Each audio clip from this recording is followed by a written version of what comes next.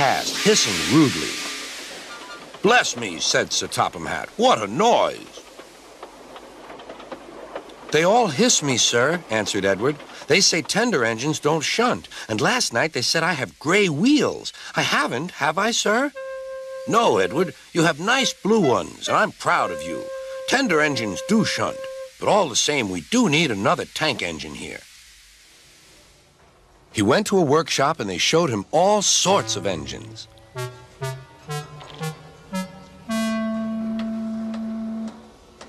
At last, he saw a smart little green engine with 4 wheels.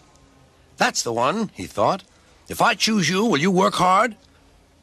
"Oh, sir, yes, sir." "That's a good engine. I'll call you Percy."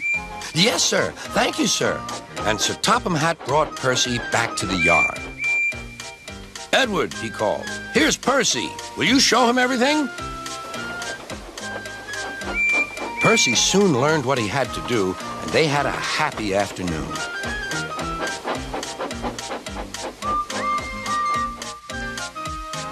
Then Henry came by, hissing as usual.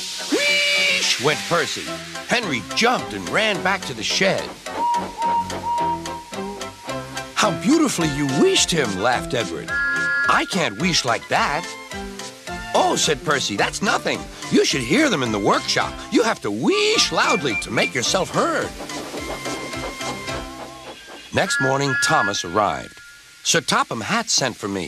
I expect he wants help," he said to Edward. "Shh, shh, here he comes," replied Edward. "Well done, Thomas. You've been quick. Listen, Henry, Gordon, and James are sulking. They say they won't shunt like little tank engines. So I have shut them up, and I want you both to run the line for a while." "Little tank engines indeed," snorted Thomas. "We'll show them." "And Percy will help too." "Oh, sir, yes, sir, please, sir," answered Percy.